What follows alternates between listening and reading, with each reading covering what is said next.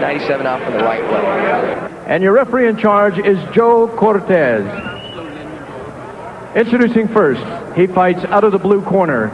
He's wearing white trimmed in red and blue, and he weighed in at 147 pounds. He is from San Cristobal, Colombia, with a professional record that stands at 34 wins, only 3 defeats, 28 wins by... Gentlemen, here is the former IBF junior welterweight champion, Rafael Pineda. And his opponent across the ring, fighting out of the red corner. He's wearing red trimmed in gold, and he weighed in at 149 pounds. And he comes to us from Detroit, Michigan. His record, an outstanding 52 wins, only 3 defeats with 1 draw, 31 wins by knockout. He is the rated IBF's #2 contender. Ladies and gentlemen, introducing Oba, the Motor City Carr.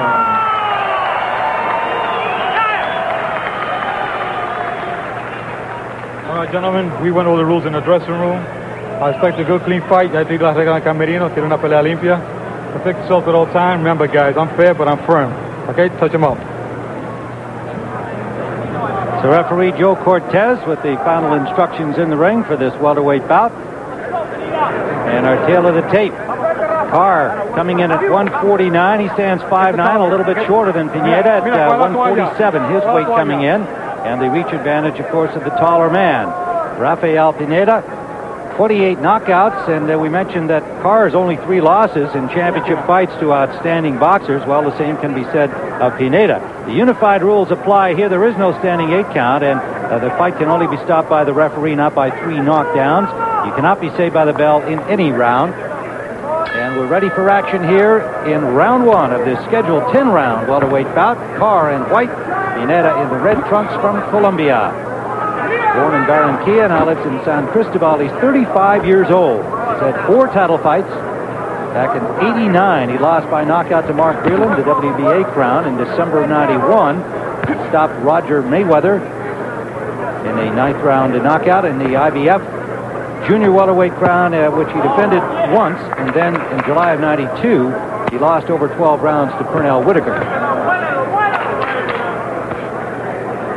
And Tim, Oba Carr has been working with Oscar De La Hoya. I would love to have seen some of those sparring sessions.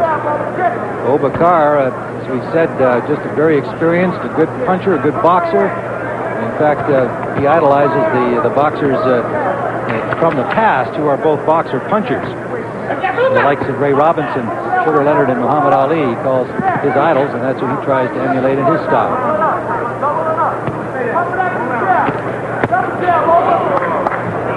Pineda down in Colombia, they used to talk about him as a youngster coming up as the man who might succeed your great middleweight champion, Rodrigo Valdez. Pineda was always a good puncher, Tim, but not in the class of Rodrigo Valdez.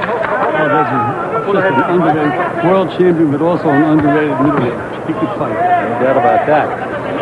Pineda's victories include wins over Angel Beltre. I mentioned Roger Mayweather and Clarence Coleman among his victims, and big fights for him.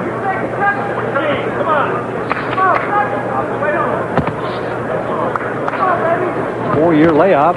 One would think that would tarnish his skills considerably, but he's done quite well in his comeback, which began when he returned in 1996. A victory over Victor Ochoa, and won the next 3.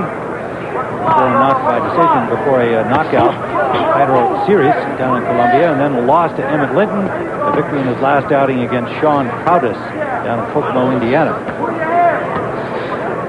Well, Tim, more than the layoff, the fact that he's 35 years of age should have some effect on him. 15 years as a professional boxer. Oba Carr, 28 years old, from Detroit, Michigan. Former junior Olympic champion. Outstanding amateur, along with his long pro career. He's had 168 wins and 5 defeats as an amateur.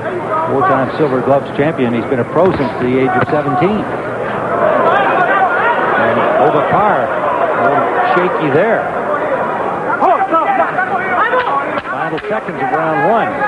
Looks like he's got himself back together. Pineda got his attention here in round 1.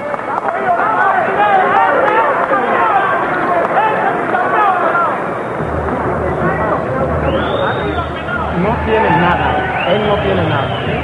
In the corner of Pineda. Mira, dame la vaselina. Oye, vamos, mire. Le está entrando los ya fácil. Le está entrando los ya. We don't go right here. Oba Carr, trained by his dad, Eddie Carr. A couple of experienced cornermen working with him, Abel Sanchez and Mike Vital. See the shot that got his attention right there, and it wobbled the knees of Carr. Good left hand from Pineda. Beautiful left hook, Tim. All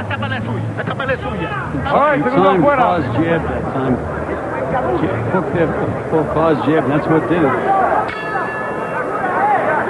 Oba Carr had 3 title fights back in '94, stopped by Felix Trinidad in the IBF welterweight title fight. October of '96, he lost over 12 to Ike Corte, trying to win the WBA crown. In May of '99, knocked out in the 11th by Oscar De La Hoya for the WBC welterweight title. And Tim, you know, if I was training Oba Carr, I certainly would him, especially when it's close to fight time, Oxford and Oscar De La Hoya. That's got to take something out of it. There's no question about that.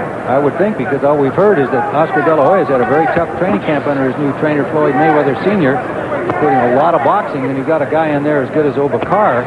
You got to believe that Carr did indeed take some punishment too as he prepared for this fight.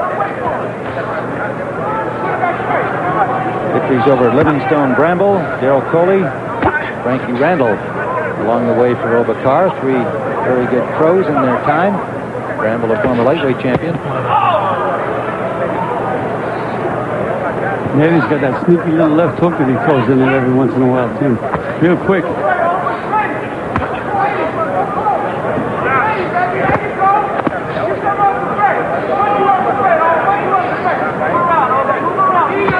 Made a very patient here in this second round, as he was indeed in the first. Using the jab, trying to find an opening. He did manage a solid left hook back in the first round that got Carr's attention. Now a little blood from the nose of Oba Carr. So that jab working effectively for the Colombian.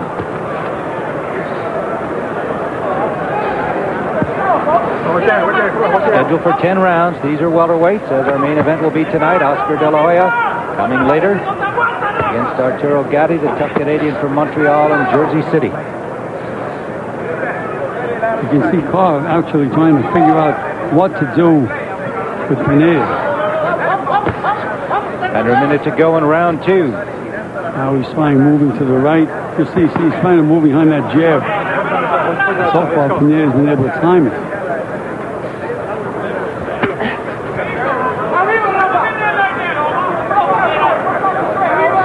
Pineda started as a lightweight.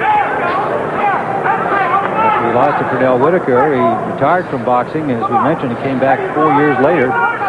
Youngest of 14 children in his family. Barranquilla.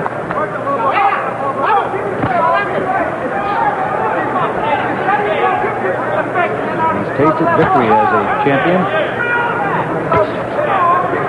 140 pounds, he is the IBF champ. Final seconds of round number 2.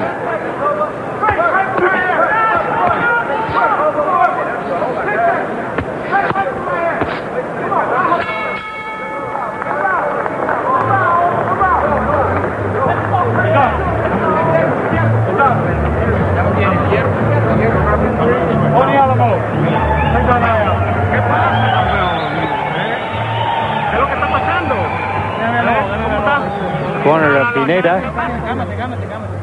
Little swelling there that they're working on already under the right eye of Pineda.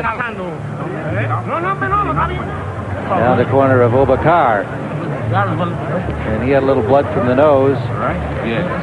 So they're working to stand a lot of times, Tim, with these nosebleeds, when they start shoving that stuff up there on the spot, makes it worse. I used to leave them alone, just use some pressure on the bridge of the nose to stop the nosebleeds. right hand from Oba Carr might have caused that swelling under the eye of Pineda. Oba Carr ranked number 2 by the IBF in the welterweight division. Pineda continuing his comeback after a 4-year layoff at age 35. Each fighter has lost only 3 times in long careers. Oba Carr has had 56 professional fights. At age 28, Pineda, for his part, 37. For Carr, that's after a long amateur career that has turned out a record of 168 wins and only 5 defeats. Former junior Olympic champ. Well, that is hard to do, Tim. In 3-round bouts to win just about every single fight. Very difficult. So far, Pineda has only shown a good left hook. Outside that, really, I haven't seen any other punches from him. Round 3 scheduled for 10.